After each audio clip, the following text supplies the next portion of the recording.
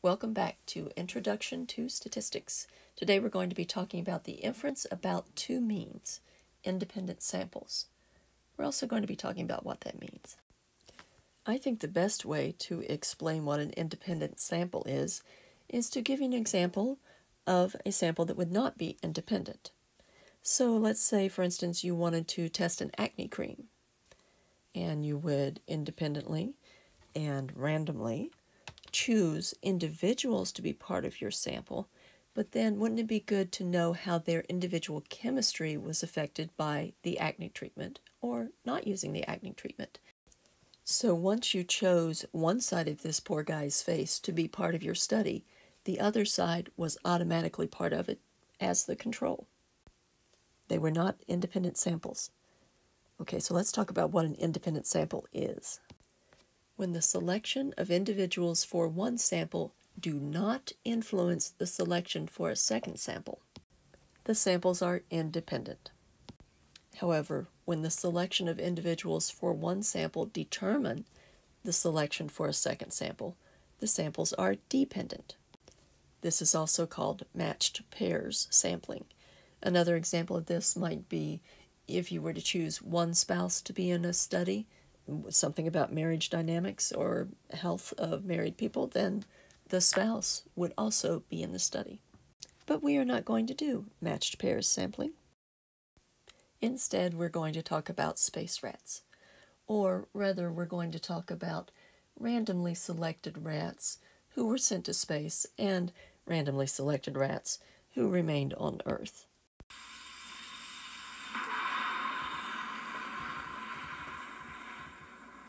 All of the other conditions remain the same. So researchers wanted to know if the red blood cell mass of the two groups was different at a significance level of alpha equals 0.05 or 5%. So what else do we know so far? We know that N for the first group equals 14 and N for the second group equals 14. And we can form our hypotheses. Our null hypothesis would be that their blood cell mass doesn't change. So the mean blood cell mass of the first group would equal the mean blood cell mass of the second group. That means our alternative hypothesis would be that they are not the same. Sometimes for this particular type of hypothesis testing, you will see the null hypothesis and the alternative hypothesis written slightly differently. Because if the two means are equal and you subtract one from the other, you will get 0. So you could write the null hypothesis this way, and you could write the alternative hypothesis that the difference between them does not equal 0. And in fact, even if you write your hypothesis the first way, this is going to become very important when we are writing our test statistic. Looking at the size of those samples, you should be asking, wait a minute, can we even do hypothesis testing with these samples? Well, we don't know yet. So what we're going to have to do is to make a normal probability plot based on the raw data, which I haven't given you here, but I have input the raw data into Minitab and formed the probability plots, so let me show those to you. Here's the probability plot of the red blood cell mass of the space rats in milliliters. As you can see, it's approximately normally distributed. And here is the red blood cell mass of the control group of rats, which is also approximately normally distributed. So yes, we can go ahead and do hypothesis testing. However, we need some more information. We need to know the mean of the first sample, which is 7.881 milliliters, and the mean of the second sample is 8.430 milliliters. The standard deviation of the first sample and the standard deviation of the second sample are the other information that we need. And there they are. Now we can calculate the test statistic. However, since we now have two means, two samples that we are dealing with, we need a new formula. Let's make some room for the new formula. That formula being our test statistic. So our test statistic is set up so that we have the difference between the two means of the samples minus the means of the population. Well, wait a minute, we don't know those. We'll get back to that in just a minute. And then the denominator is composed of the square root, the standard deviation of the first sample squared, divided by the number in that sample, plus the standard deviation of the second sample squared, divided by the number in that sample. Now, we don't really have time to go into the derivation of this formula. I'm afraid you'll have to look that up on your own. But we can make this a little bit easier. And that's why I boxed what I did over here when we were talking about the null hypothesis. We're testing the null hypothesis. As you can see, we have a t sub naught. So if the means of the two samples are equal and we subtract one from the other, we will get 0. That means if we're testing the null hypothesis, this part of it is equal to 0. So we can just put 0 in there. 0. So that is a much simpler formula. Or, okay, a little bit simpler. So let's put our values in. The mean of the first sample, the space rats, is 7.881. And the mean of the randomly selected rats left on Earth is 8.430. Those are both in milliliters. We're going to leave the units out for now. And that's going to be divided by the standard deviation of the first sample squared, divided by the number in that sample, which is 14, and the standard deviation of the second sample, 1.005 squared, divided by 14. And that equals negative 1.437. That is our test value. Since I believe all of you who answered my poll stated that you prefer the classical approach, and since all of you don't have ready access to Minitab right now, we're going to use the classical approach. Thus, we're using this test statistic. We're going to use the level of significance to find the critical areas. So we have a level of significance of alpha equals 0.05, but this is a two-tailed test. So we're going to have to look at half of alpha. Half of alpha will be on each side of our distribution. So we have this. And degrees of freedom is 13, no matter which sample we use. So referring to our t-table for alpha divided by 2 being 0.025 and degrees of freedom being 13, t for 0.025, and with my notation, 13 degrees of freedom,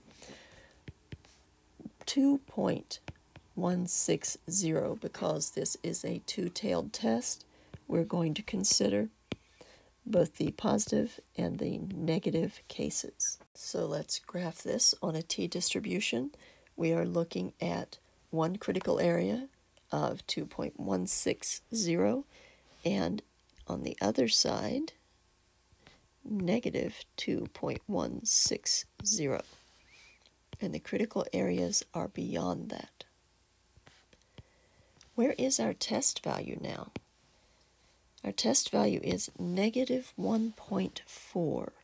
So we're looking at somewhere in here. This is not in the critical area.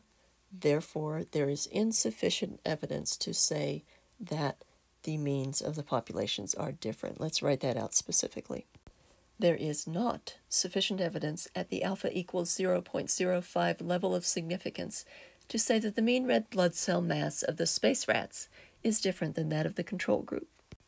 Or we could say there is not sufficient evidence at the alpha equals 0.05 level of significance to infer that the mean red blood cell mass of the space rats is different than that of the control group. And there we have the source of the title for this video, the inference about 2Means. Let's take a look at the same problem using the p-value approach, but let's not redo all of the work. Let's take what we can from this and then apply it to p-values. Our calculations are all the same, down to finding the test value. Instead of going on to find a critical region, we're going to go ahead and put this test value on our t-distribution here and give ourselves a picture of what's going on. Now we are looking at the area to the right of positive 1.437 and to the left of negative 1.437, and because everything is mirrored, that is double the value on the right-hand side. And remembering that that area represents a probability and thus a p-value, we can look it up on the chart. So where would we find p equals 1.437? Let's see. Here is 13 degrees of freedom, and 1.437 would be right in here. Okay, so we're going to look up to the top of the column there for each of those. Our value is going to be right between them. So we have 0.10 is greater than our p-value, which is greater than 0.05. However, that's just the probability or the area in that half of the tail. So actually we have the other side to account for too. We need to multiply each of these by 2 to get 0.20 is greater than our p-value, which is greater than 0.10. But we usually think of this in the opposite direction, right? And I'm going to go to white because it's easier to see here. 0.10 is less than our p-value, which is less than 0.20.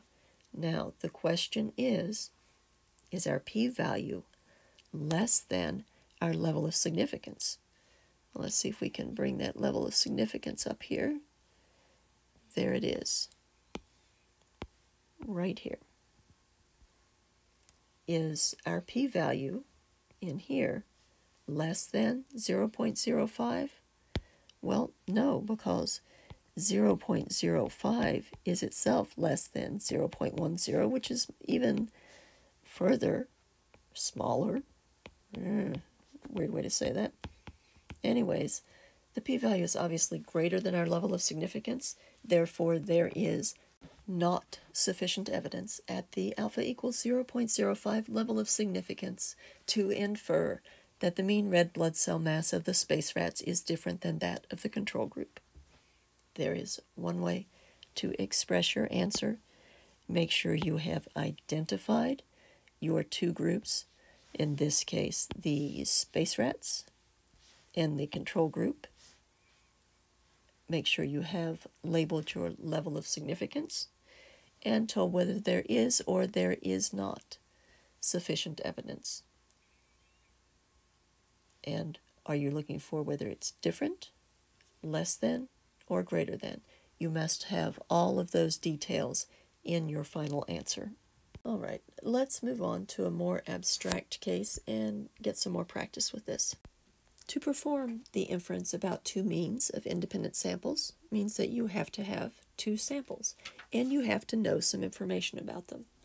So I will tell you that sample 1 has 40 individuals in the sample. It has a mean of 94.2. No units for this. We're going to be very abstract in what we're doing, just following the rules, getting the procedure down.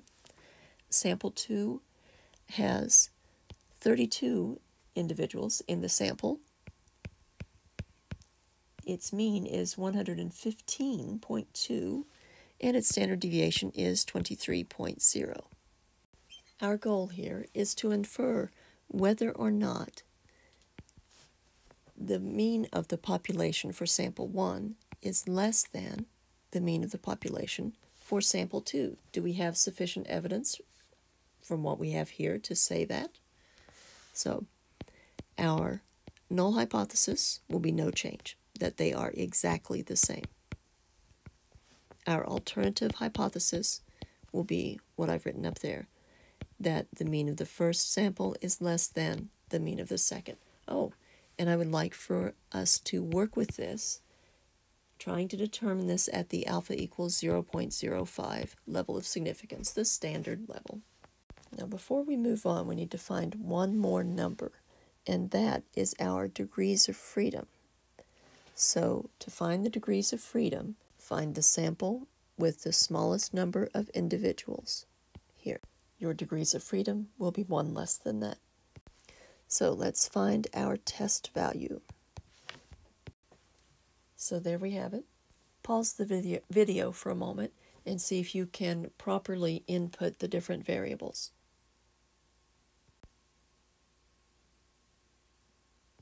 Wow, that's a very low test value. I'm going to guess we have significance here, but let's continue with the method. I'm going to opt for the classical approach. So I refer to my t-table. I start going down the side, the left-hand side, until I find 31. Whoops, there is no 31. I take the number closest to the number for which I'm searching. So I start at row 30 and I go across until I hit the column that has 0.05 at its top. And at the intersection of that row and that column, I find 1.697.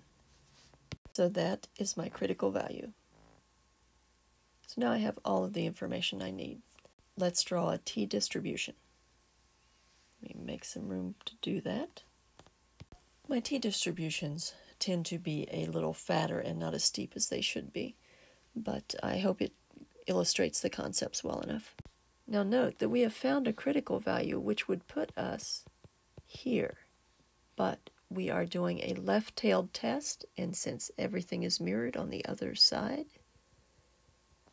we're going to be looking at the critical area being below the critical value, negative 1.697.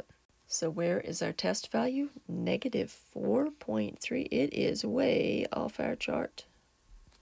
Okay, so is there sufficient evidence? Oh yeah, it's in the critical region.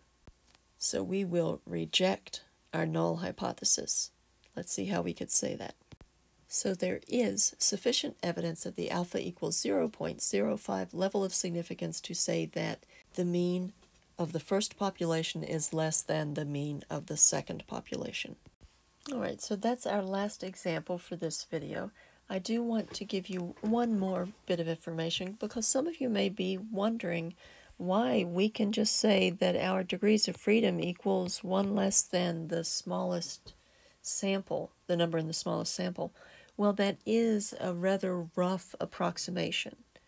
However, I can give you the correct formula to use that will give you a more exact reading of your chart and everything. Here it is. So if any of you prefer precision, you can memorize this formula and use it.